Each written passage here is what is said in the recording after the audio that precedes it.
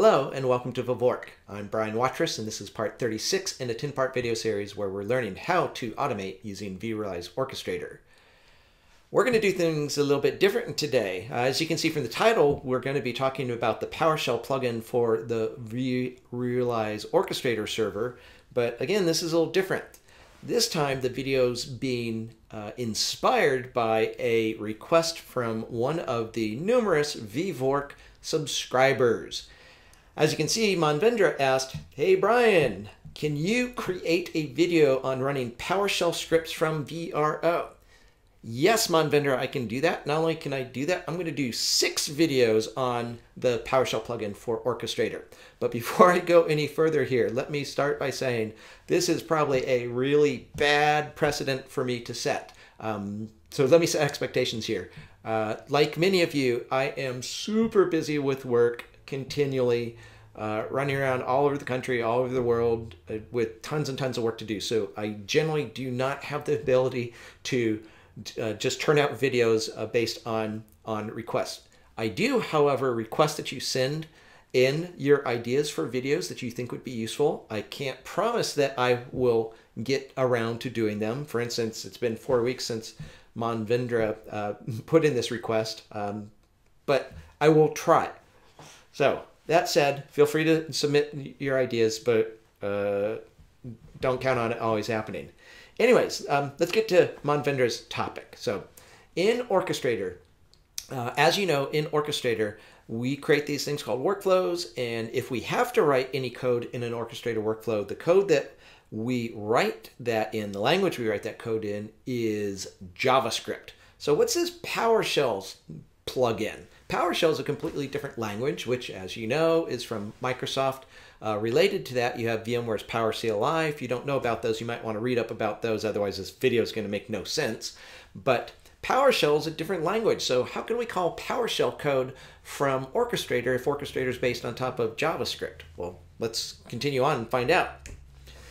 So what is the PowerShell plugin for Orchestrator? What does it do? Well, as you can see here, the first thing I want you to know is what it does not do. The PowerShell plugin does not allow you to switch from writing JavaScript code to writing PowerShell script code in your Orchestrator workflow. That's not the point of the PowerShell plugin. Rather, the PowerShell plugin allows your Orchestrator workflows to call JavaScript code. Now, to do that, the PowerShell code could be hard-coded into the vRO workflow. So you could embed PowerShell commands into your JavaScript code in your Orchestrator workflow, which is not the same thing as just typing PowerShell. That first approach where you hard-code the PowerShell code into your JavaScript in your workflow is challenging. It's totally doable, but if you go that route, you're going to find pretty quickly that you have to be really good at quoting strings if you want to hard code your PowerShell code into your JavaScript code in your workflow. So yes, that is a possible way. You can hard code the PowerShell code, but more likely what you're going to do is have the PowerShell code that you want Orchestrator to call to exist in a separate file. Now that separate file could be a file that's stored locally in the Orchestrator server itself, or it could be a file that's stored on a external Windows machine that has PowerShell capabilities. And that last approach, using a remote Windows machine that has PowerShell, and that's where our PowerShell code file is going to be, that's the approach that we're talking about here in this video. And quite frankly, out of these 3 different approaches, that is the easiest one, which is why I'm starting here. So how's that PowerShell plugin work? So what it does is it allows Orchestrator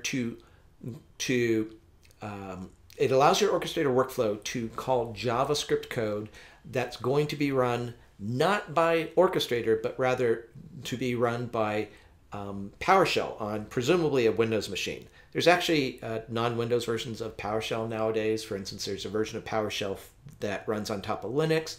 That would be fascinating for us to look at here in this video, but we're not going to. Instead, we're just going to focus on good old traditional PowerShell running on top of a Windows machine.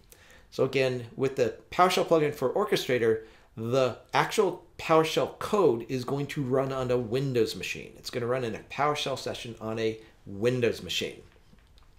So since there's multiple machines involved, the Orchestrator server where your workflow's running and the Windows machine where the PowerShell code's going to run, we need some way of connecting those machines together. And in the case of PowerShell, it provides at least two. There may be more. By the way, I haven't said this. I am not an expert in PowerShell. So having said that, I know of two ways that you can connect together a machine like an Orchestrator server with a PowerShell host, such as Windows. One of those approaches is to use WinRM, which stands for, what is that, Windows Remote Management. Go look up WinRM at Microsoft.com or Wikipedia.org, or you can use OpenSSH. In this video, I'm going to take a look at how to use WinRM to make the connection. Actually, I lied. We're not actually going to learn how to do that configuration until the next video. But these 6 videos in a row here are going to be based on the assumption that you're going to use WinRM as the way of connecting the Orchestrator server and the Windows machine where the PowerShell code is actually going to run. So, assuming you're using WinRM, WinRM is very flexible. It lets you do different things. For instance, WinRM allows you to have the connection between the Orchestrator server and the Windows machine. Could be using good old HTTP, or it could be using HTTPS, where the S obviously stands for secure.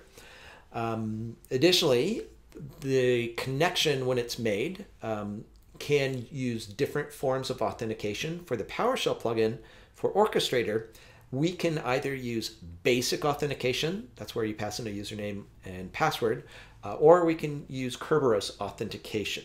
Both Orchestrator and PowerCLI, WinRM support both forms.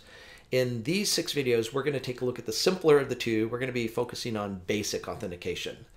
And as you can see in the last bullet here, you can configure WinRM to allow unencrypted traffic. If I recall correctly, that is not allowed by default. So as we're going to see in the next video where I show you how to configure WinRM, one of the things we're going to have to do if we want to use HTTP is we're going to have to configure WinRM to allow unencrypted traffic.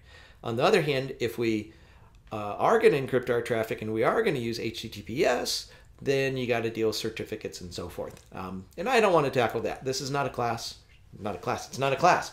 This is not a video on security. So if you want to learn how to do the same types of things I'm going to show you for encrypted HTTPS, that's for you to study on your own.